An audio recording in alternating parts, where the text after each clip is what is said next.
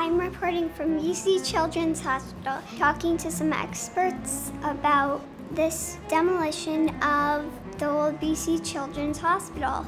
Look what the excavator is doing. What is it doing? It's taking all the dirt. You grab the dirt with that bucket thing, and now. And then it lifts it up really high. Look, it's taking! And dump it on the pile and to the hole.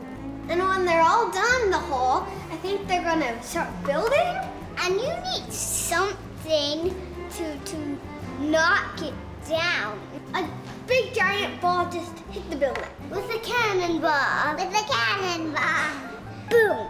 A boom. Kaboom. Kaboom. Look at that dirty building that they made. Ew. That's a dirty building.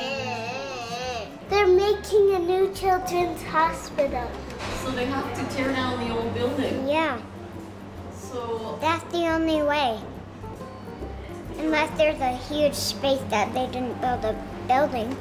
Well, I think they have enough workers to actually complete it in 1 week. they're tearing down this building so they can build a new children's hospital.